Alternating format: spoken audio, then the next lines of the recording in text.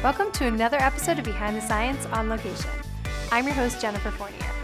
As St. Nicholas would say, we are making a product, checking it twice, and we're gonna find out who's naughty or nice. Let's take a trip to the QC lab to really see just how much we check the quality of our process and product. So Ed, we have our sample from the manufacturing floor. What's next? Okay, well basically we then take it to the QC laboratory and we actually submit a number of samples. First step is actually to submit a sample like this in a vial like this for the in-process chemical testing.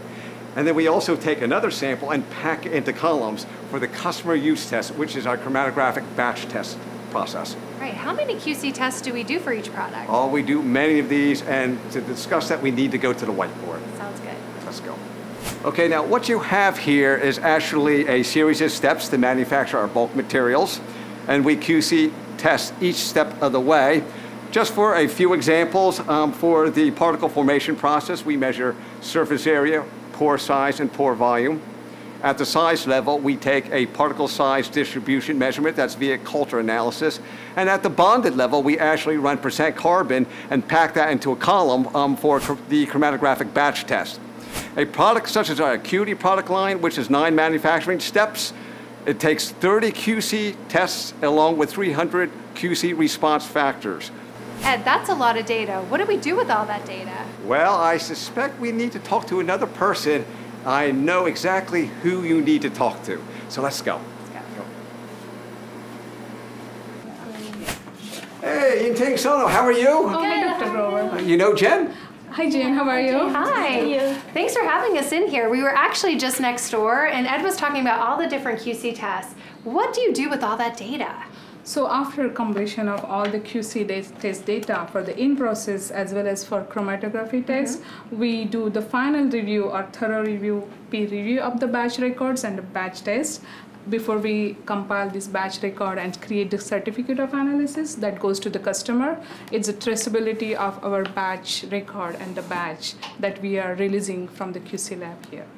Eating is just showing me all the chromatography data that we just finished for this batch. Right. Yeah, I'm usually doing the LC test for our materials. It's like a final exam for the material in QC test. So the materials are packed in the column in the same way as we manufacture the column for our customers. LC test is used to predict and evaluate the performance of the columns on our customers' end for their LC tests, and we measure a bunch of important parameters such as retention factor, relative retention, as well as peak shape. So they are all important for the LC performance. Now, Yintang Sono, once you're done all the QC testing and review and QC acceptance, then you're on to the quality assurance for the plant clearance? That's correct. And it sounds like we need to visit QA next. What do you say? That's our next stop. Let's go. Let's go. Thank you. Thank you. Thank you. Ed, so where are we now? And we're actually in the very last step of a long process. We've done all the manufacturing of the bulk materials. We've done all the QC testing. And we're actually at the very last step, which involves the quality assurance department. I think you need to speak to Linda Luigi, our QA manager. Sounds like it. Hi, Linda. How are you? Good, thank you. So can you explain a little bit more about the role of QA? Sure. So quality assurance oversees the entire process from the design all the way through to post-market activities. This is an ISO 9001 facility, and the very last step we do in this facility is what we call plant clearance, which is final release of the product. And I think Gabby, one of our quality engineers, is doing that right now. Oh, there she is. Hi, Gabby.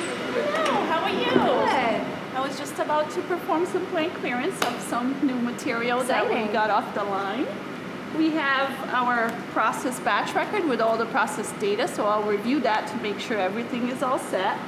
I will also double check the QC record with all the analytical data that we test right here to ensure the highest quality. And then, if everything is okay with the documentation, I sign off on the plant clearance and off to the customer it goes. Well, it sounds like we are good to go.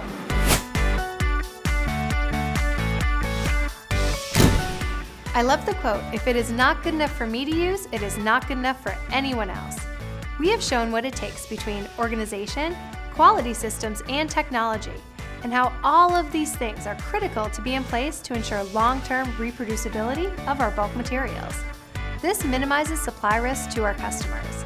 If you want to hear more stories about how we take quality personally and seriously, check out the videos below. And join us next time for another episode of Behind the Science on Location.